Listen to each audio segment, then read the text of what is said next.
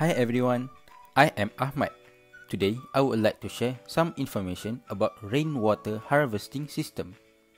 So in this video, there will be some information about the introduction, benefits and applications of this system.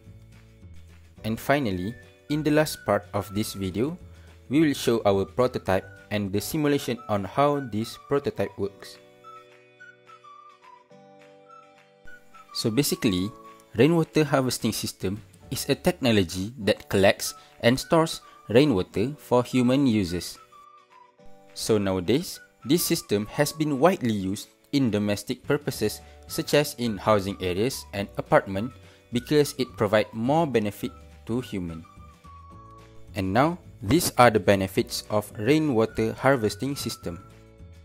Firstly, consumers can cut costs because they can use water that have been stored from the system for daily usage such as washing and watering plant instead of using the main water supply. Hence, it could reduce water bill.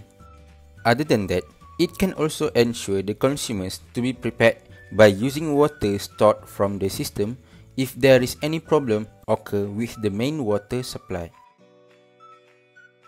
Lastly, for application of rainwater harvesting system, there are two main applications that will be highlighted in this part, which are plant watering and filtration process of water to obtain the clean water.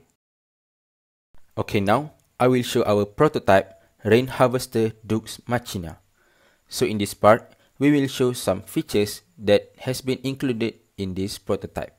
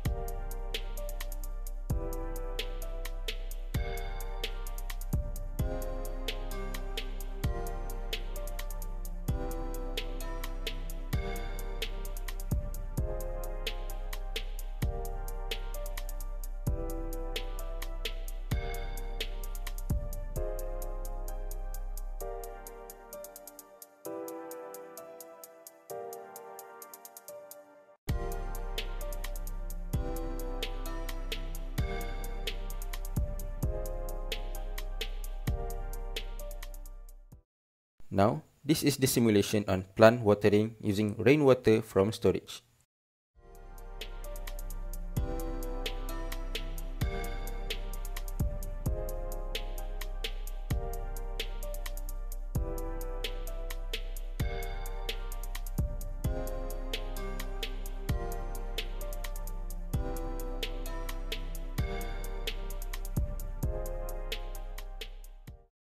Okay, now this is the simulation on water filtration process.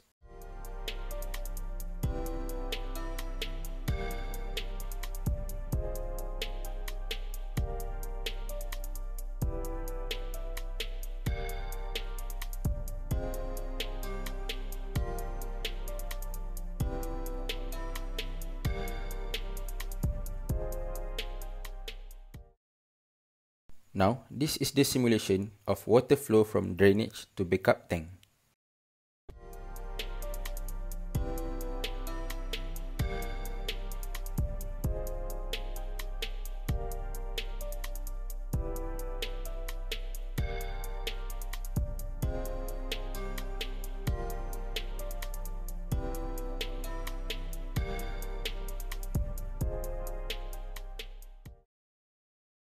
Finally, this is the simulation of water flow from overflow pipe to backup tank.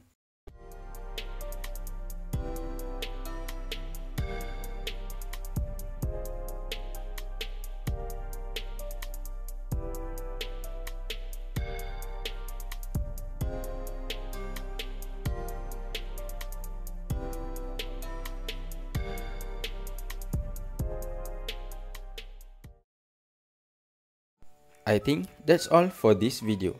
Thank you very much for your time to watch this video. For more information, you guys may scan this QR code.